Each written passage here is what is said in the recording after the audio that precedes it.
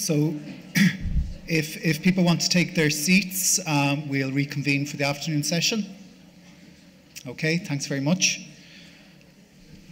So I'd like to welcome you all back to the afternoon session of this Interprofessional Learning Conference. I hope you all enjoyed lunch. You were all a little bit quiet just before lunch and you had the excuse that you wanted to have your lunch. So now that you've had it, we're expecting lots of interaction and lots of questions and discussions this afternoon. So my name is Paul Cavan. I work with the Medical Council of Ireland, and this conference is brought to you by a grouping of regulators of the health and social care professionals here in Ireland. And as regulators, I suppose we're very well known for working downstream in terms of responding to concerns that might arise with health and social care professionals' practice. But I suppose we feel, and part of the reason in terms of hosting this conference today is that we feel as health and social care professional regulators, we really can't fulfil our potential unless we're working upstream as well. And that relates to our work in accrediting education and training for professionals, but also influencing and informing broader policy discussion about matters that shape professional practice. Mary Robinson, our former president, famously said that health systems are the heart of society and that health and social care professionals are the blood. And I think one of these big issues that Ireland faces and that most other developed health system faces as well in terms of health system is planning a fit-for-purpose workforce. And I'm delighted to introduce Prof. James Buchan, who's come to us today to talk about that very matter, planning the health workforce for changing health systems. Prof. Buchan currently is associated with the WHO Collaborating Centre at the University of Technology in Sydney, Australia. So I don't know where you are in terms of body clock at the moment. I hope you're managing to adjust to local time. And as you can see in terms of his bio, he has very impressive credentials and is associated with a number of other organisations in Scotland, in Portugal, and has done work with a range of different international organisations, the EU, the OECD, the WHO, the International Labour Organisation and the World Bank as well. So without further ado, I'll hand over to Prof. James Buchan, and I hope you enjoyed the session this afternoon.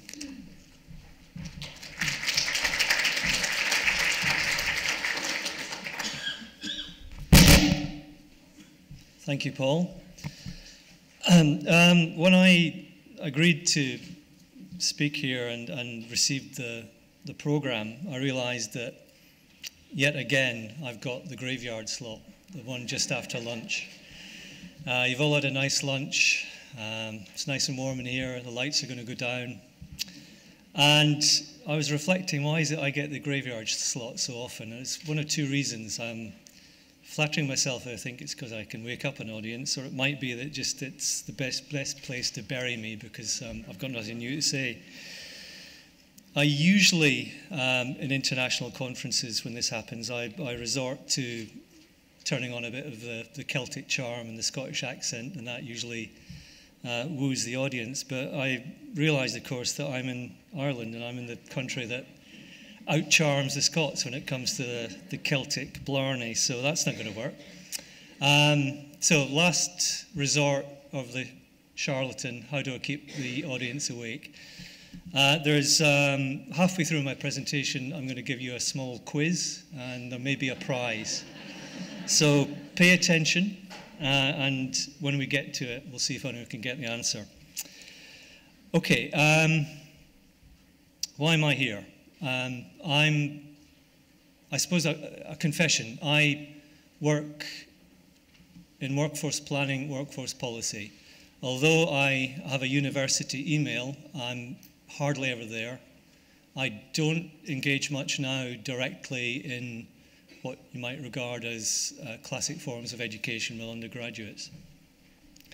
So, given the presentations we've already had and acknowledging that we all want to integrate, I tend to be at the moment, I come from the other side, so to speak. I'm from policy and planning and connecting back into education, recognising, as John said this morning, it's critical in terms of not only delivering the new workers for the workforce, but sustaining them, keeping them fit for purpose as they go through their careers.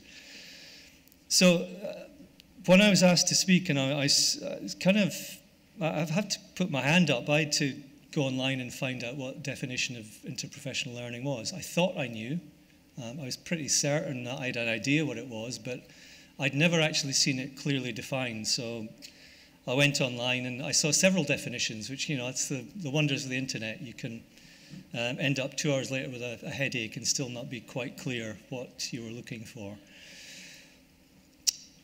But my conclusion, and this becomes, I suppose, my takeaway message, is that it's been reinforced in me how critically important IPL is. If Ireland and other countries is to improve the outcomes of its population in terms of health and well-being, and effectively uses and continues to effectively use its health workforce, IPL, I think, is the glue that holds the workforce together, keeps them motivated, keeps them there as well in terms of retention. And distilling that down into an even simpler take-home message, I've come to the conclusion that IPL is so important that we can't just leave it to the educators.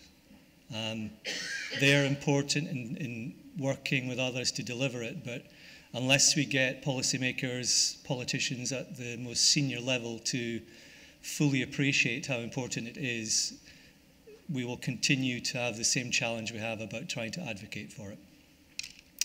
So, in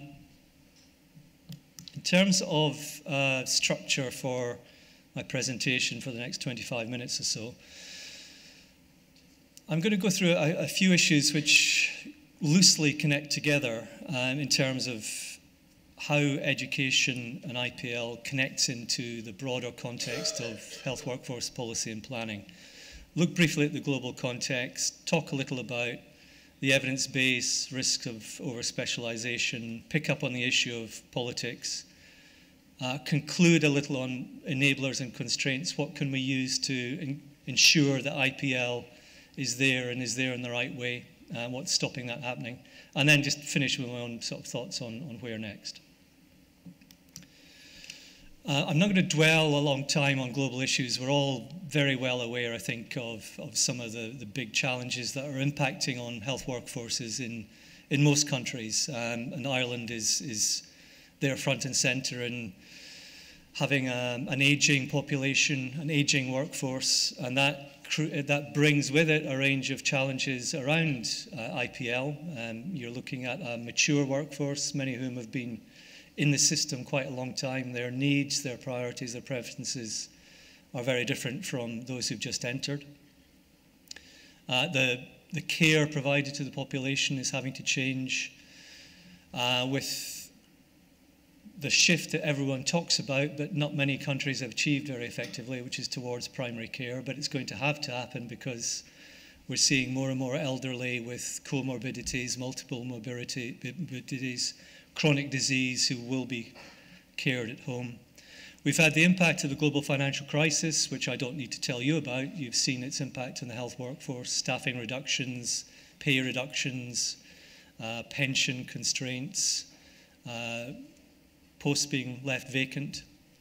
Coming through the worst of that now, but it's still leaving a legacy in terms of pent-up mobility, which you'll begin to see as the economy improves. Some people who've stayed in the workforce will move out or move on. We've got the huge challenge of universal health coverage, and in most countries, including Ireland, the need to look at how we can improve access to underserved communities. And much of that is about having the workforce with the right skills in the right place to improve access. And if you bundle that all together, a real key message is around sustainable health workforce, investment in the long term in keeping and motivating your workforce, and using IPL as one of the tools to re-energize them, update them, keep them oriented.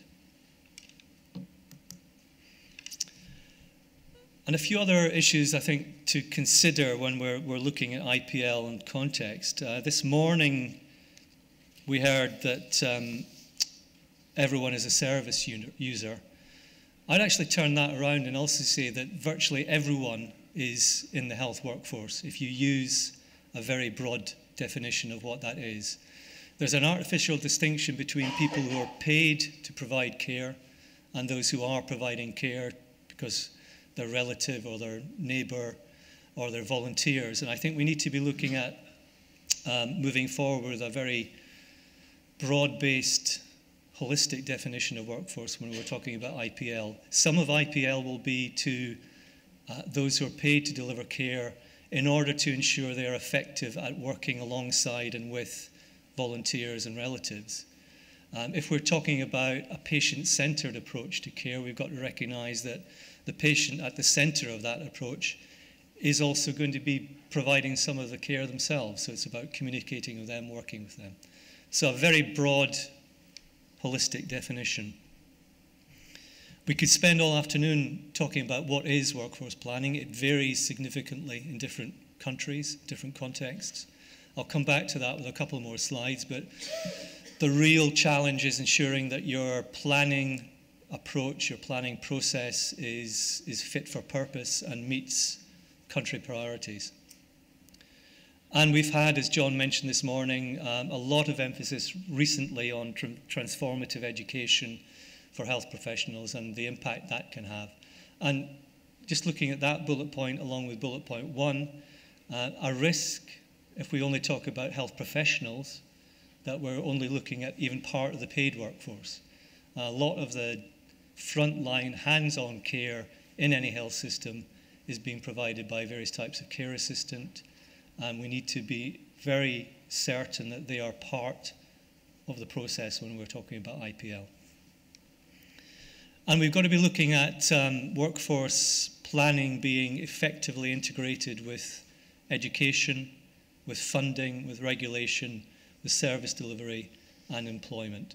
And if any one of those building blocks is not there, there are going to be real problems in sustaining and maintaining an effective health workforce. And this in part, in any country that's predicated on a public service ethos, this is about joined up government.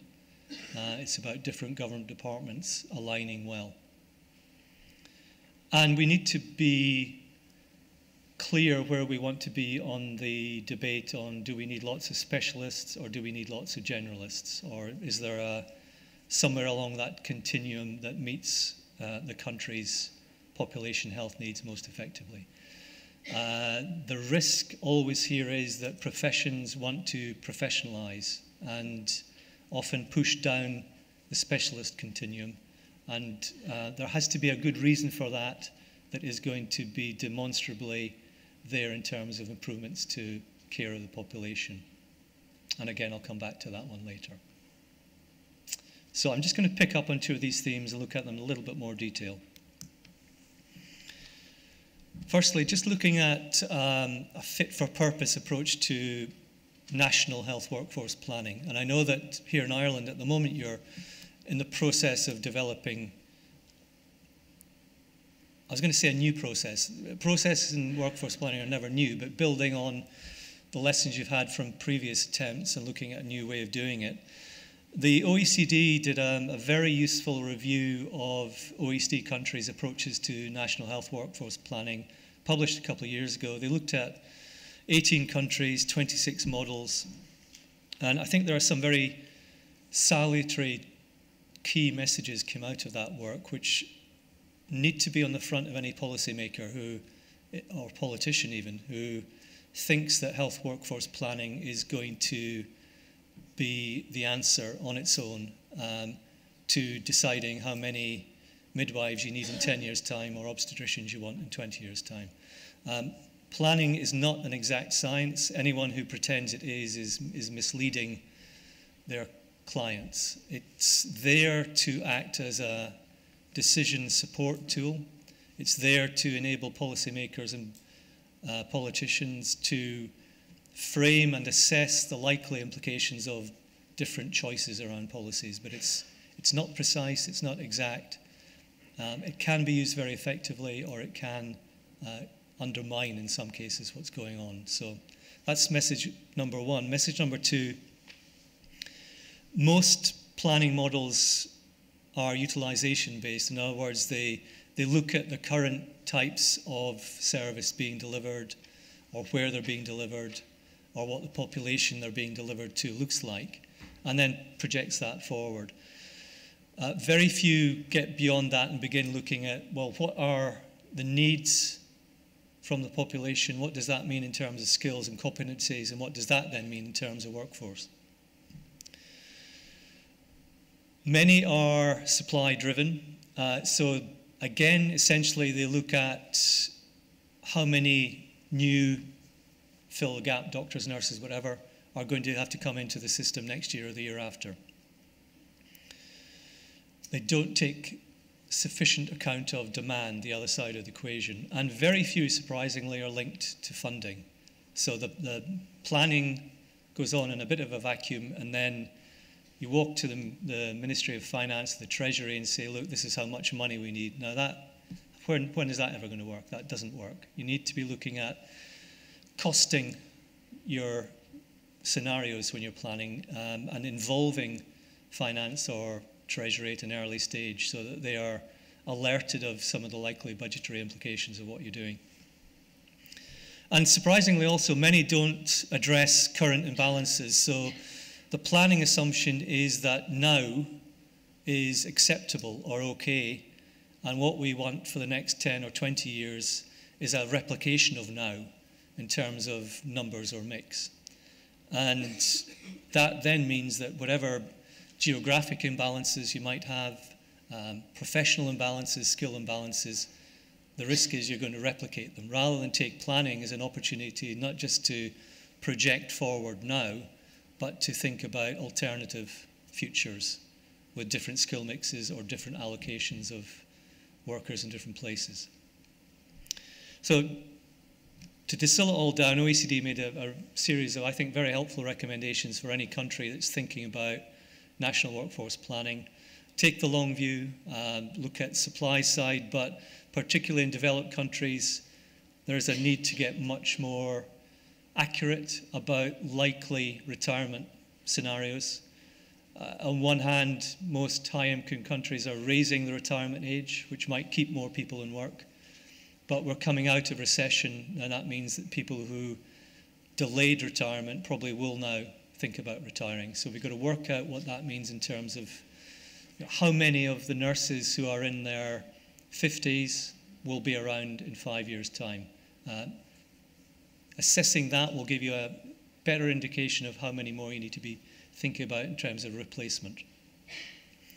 And much more emphasis on geographic distribution. Any country has a mal-distributed or badly distributed health workforce when you match that against population need, population access. Ireland is no different. It might be less pronounced here than in some countries such as Australia, where the geographies are much larger, but there still is an issue of how do you get doctors to work outside urban areas? How do you try and ensure that the referral patterns are dealt with effectively so not so many people have to come to hospitals? Those challenges are there in all high-income countries. What do we mean by integrated health workforce planning? The seminar that I was at yesterday, we looked at that issue in detail. I'm not going to go across it again in detail, but I think we need to ensure that in terms of integration, there are 3 dimensions of integration which connect into IPL. Firstly, workforce planning, service planning, funding all have to connect. If they don't connect, if one of those 3 is not part of the planning process, you're going to have to revisit, step back before you can move forward again.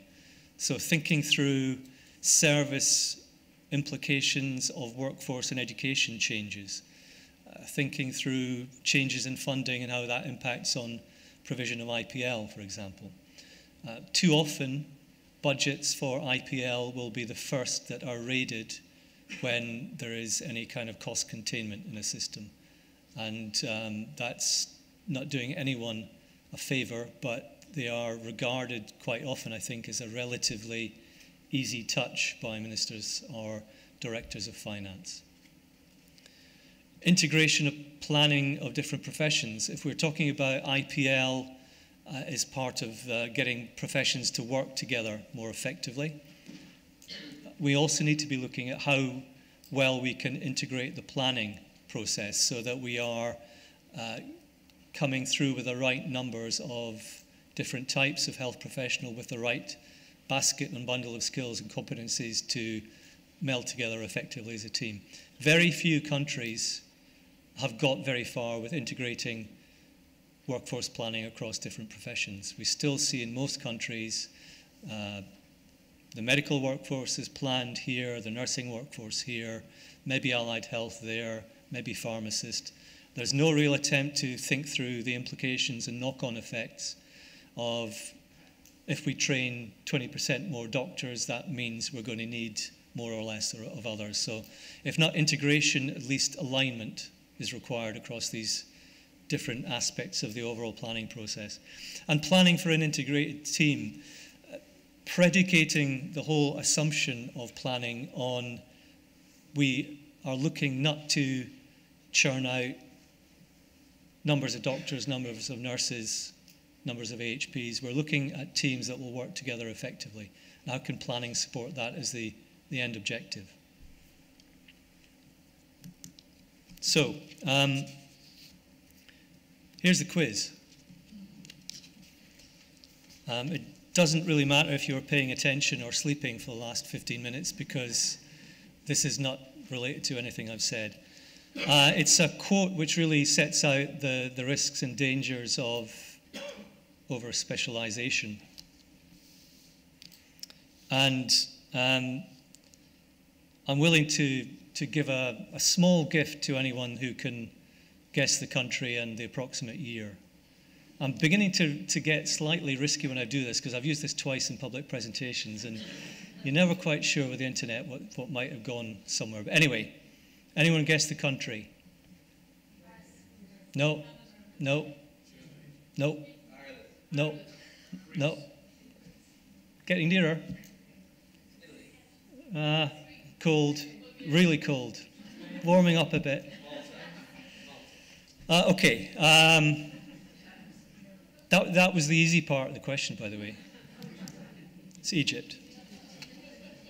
So it's a fairly straightforward quote, and the response shows that, it could come from a lot of countries.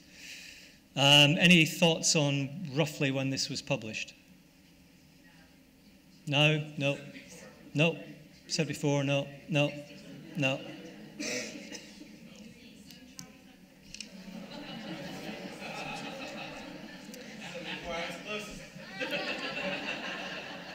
So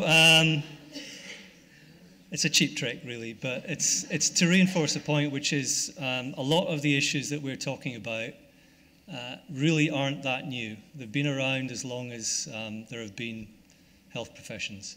And what we've got to work through is the implications of that and what we can do collectively to change the way people think if we are aiming more towards the professions coming together, and the extent to which we need to challenge professions who want to become really, really specialised, and whether that's a good thing for the population. So, you can go back to sleep now.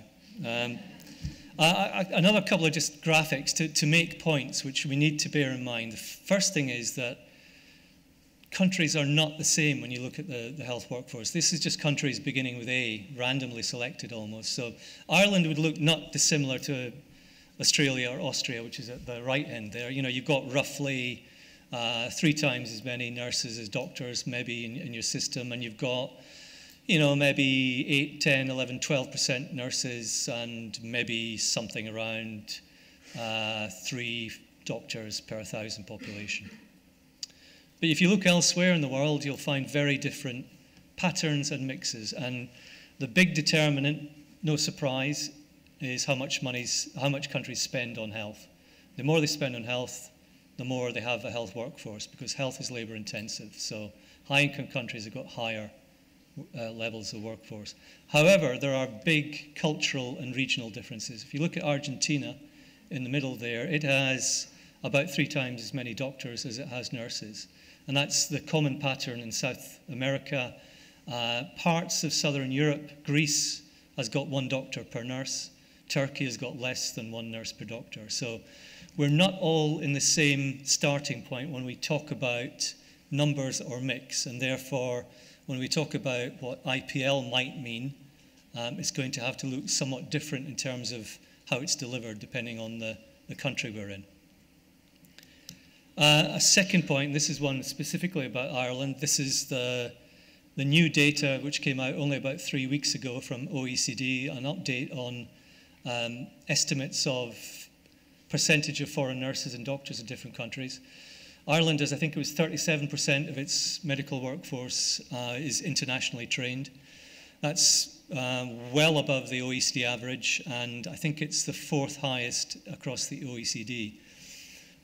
The issue here is, in terms of IPL, how do you maintain and deliver effective IPL to a workforce which was not pre-registered trained in your system, comes from a range of different systems with different cultures, where in some countries nurses are very low status because they're women, and doctors are very high status because everything they do is right, into the system you've got, which is going to be more questioning, more collaborative. So there's an issue there of bearing that in mind when you talk about the workforce, that it's coming from many countries. Okay, moving on to the kind of policy issues. And I'm not going to read these through, but any health minister that I've ever had a conversation with about health workforce will be coming out with questions like this. They all want to know how to improve planning, how to keep more of their workforce, how to use the resources they have more effectively. And I was looking through that list and think, well, actually, IPL is a bit of an answer to any of those. But I bet if you talk to the health minister about IPL, you'd have to explain it to them. It won't be front and center on their agenda. And I think one of the issues is to ensure that we move it front and center and they get it, that policymakers, politicians get it immediately. We don't need to explain it.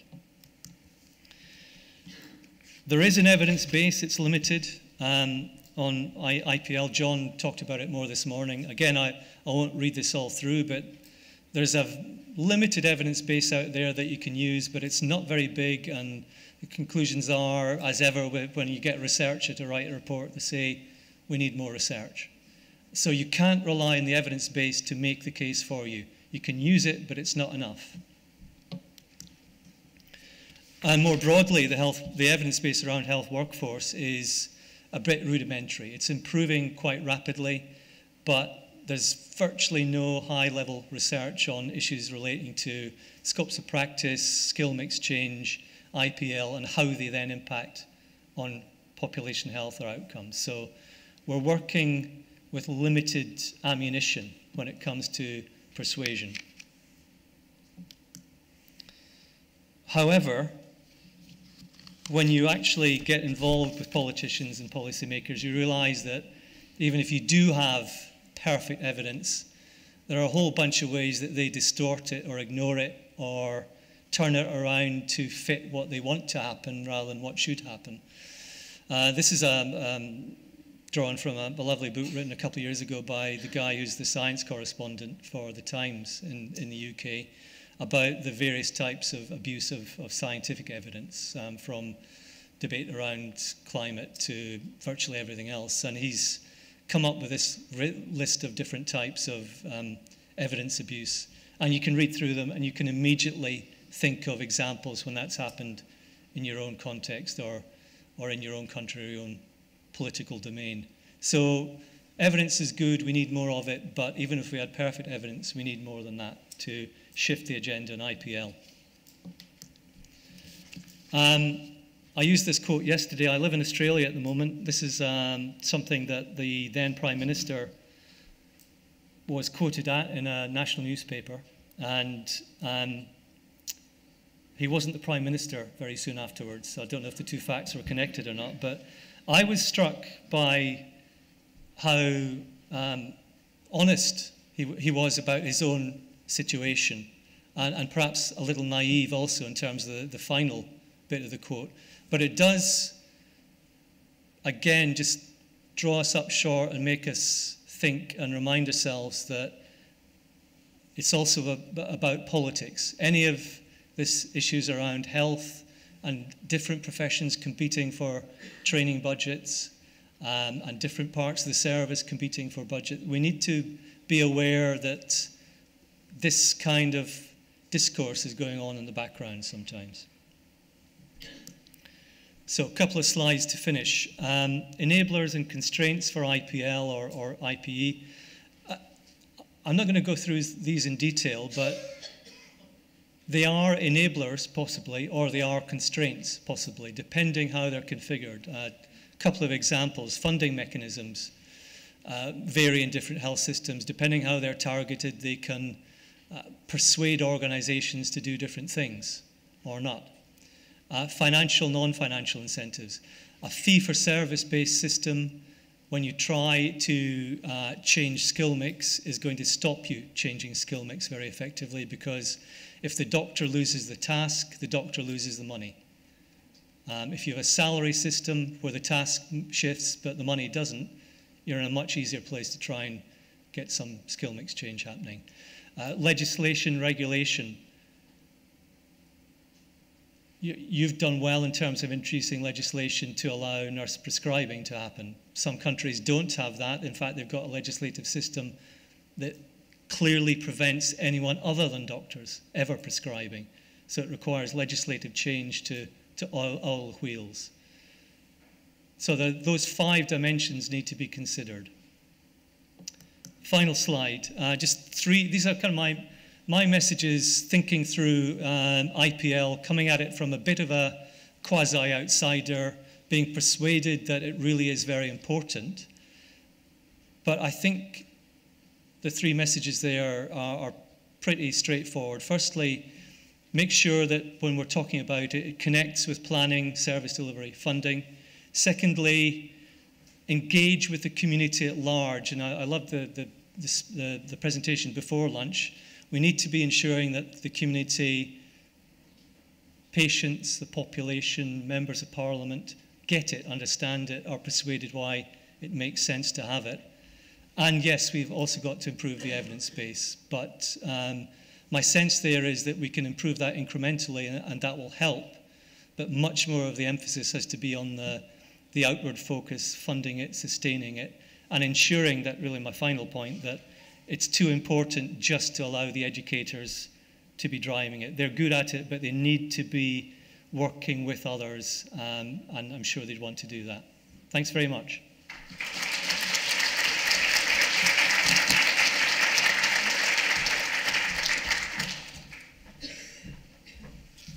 Okay, thanks very much, James. That was a fantastic way to kick off the afternoon. So I'm happy to throw this open to the floor then. We have about 15 minutes for some questions or comments as well, any reflections that people have in relation to what James has set out to us and maybe what the implications are for us here.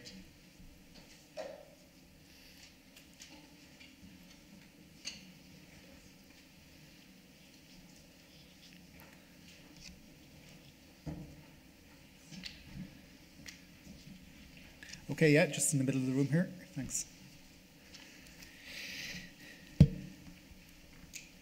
Hello. Hello, thanks, James. Thanks for your presentation. My question is in relation to the fundings you're talking about just now. In certain models, they're using more like the lease-based fundings. I suppose in Australia, where you're from, is ABF, activity-based funding. And in the UK, they use a lot of patient, and patient follows their money. So I think 2 of them similar. The principle is nearly the same. So, what do you think about in regards about these 2 funding models? Do you think they are the driving force for the IPL in these 2 countries? Thank you. I don't think they're the driving force in either country. In fact, I don't think there's any country where the funding model itself drives an amount of or a type of or model of IPL. I think it's more likely that, as I said earlier, that issue number 1 is how much funding is available irrespective of model, and whether or not any type of IPL, or in fact in-service training of any sort, beyond that, is going to be at risk if there is budgetary constraint.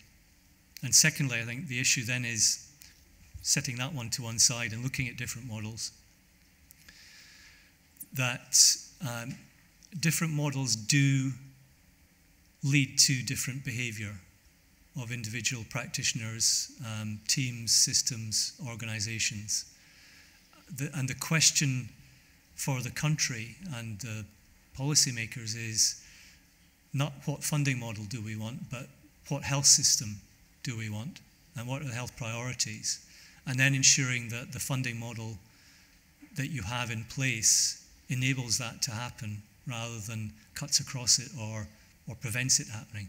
And I think one of the major challenges still in many countries which are talking about primary health care as the main delivery model, that when you look at the funding models in those countries, they're still predicated to channeling funding towards hospitals.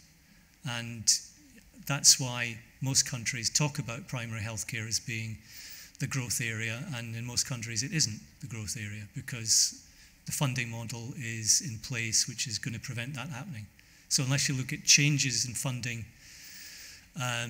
and linked to that changes in system governance, you will continue to see that kind of secondary care model.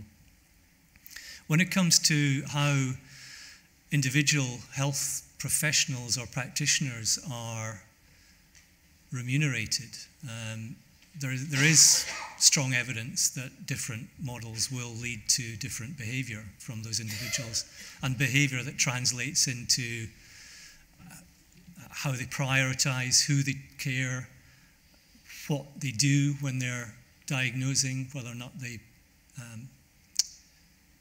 prescribe more or less, whether they operate more or less. So I think we've got to be fairly open and honest with ourselves and recognize that, again, that is going to be a factor which will lead to certain patterns of behavior. And the issue, again, I think, is your payment system, is your remuneration system fit for purpose? Is it going to lead to the behavior that you want from your health professionals?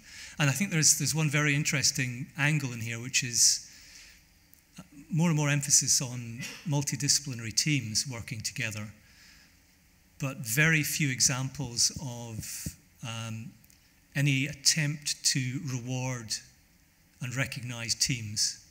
You'll still find usually that teams with different professionals in them come from different payment systems, different reward structures, perhaps even different outlooks on what reward should look like. So, that again is going to be a big challenge. There have been some attempts at team-based rewards, such as shared governance, gain sharing, which is in use in some hospitals in the States, but it's very at the margins of experience at the moment. I'm not sure if that's directly answered your question, but it's allowed me to talk for 3 minutes and 7 seconds. Thank you. Okay, are there any other questions? Yes, in the middle of the room again.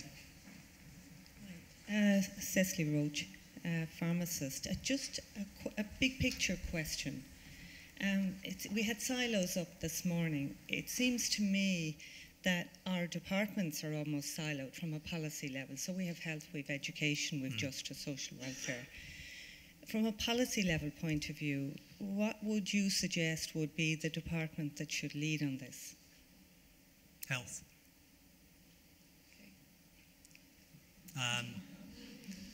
I'll answer more in detail and indirectly. A few years ago, I helped facilitate what was called a policy dialogue in a country that I won't name, but is in this region, but a lot hotter. And it was being run in the language of the country. And it was a very important meeting because the country had brought in a range of bilateral and multilateral donors, including the EU. And the idea was to impress the donors with progress on workforce planning and policy in the country so that the donors would come in with a second tranche of funding. And it was going well, and it was all being translated as we went. And about halfway through the day, the door burst open. I was chairing it. The door burst open. This guy came in, sat down, took a microphone, said something for a couple of minutes in quite a loud voice, and then left. And I looked around at the translator and asked her, what was that all about? And she said, he's from the Ministry of Education. He was just telling everyone that you can't believe anything the Ministry of Health tells you. And he then left again. So that's an example of a lack of joined-up government. I think if I'll slightly rephrase my one-word answer. I think health is best placed to lead because it is responsible usually either directly or indirectly for service delivery. It's usually responsible for employing most health workers, or if not, for some governance mechanism which is in place to try and ensure that there are sufficient health workers in different parts of the country. And in a sense, it is the client of education. So it should be in some sort of, I think, contractual relationship with education so that it has both the ability to provide signals on what competencies and skills are required, but also some ability to influence that. And I'd point to my own country of Scotland where, for example, the workforce planning conducted nationally on how many nurses are we going to train. The planning is conducted on behalf of the chief nurse in the Ministry of Health, and she has the education budget. She then takes the numbers and contracts with education providers in terms of how many will be allocated to different providers in the country. It brings education and health to the table and allows, I think, an appropriate discourse to happen about not just the how many question, but what skills are we looking for? Do we need more or less of this in the future? And the driving force of having that contractual relationship allows this process to go on as a funding stream very closely allied with the planning function. Okay, that's great. Well, I'll wrap it up there. We're at 2:30 now, so from 2:30 to 3:30 we will have the parallel workshop sessions. So there are 4 workshops, one here in the main hall, one in the Chesterfield, one in Latouche, and one in the President Room. Now, most people have probably pre-booked a session, so if you make your way directly there. For people who haven't pre-booked a session, the Chesterfield room session is full. But we have some room here in the main hall where there's a session going on, or also some room in the Latouche or in the President's Room. So if you make way directly to the parallel sessions, they're ongoing until 3:30 when there's an opportunity for some refreshments and poster viewing, and then we'll see you back here again at 3:45. Thanks.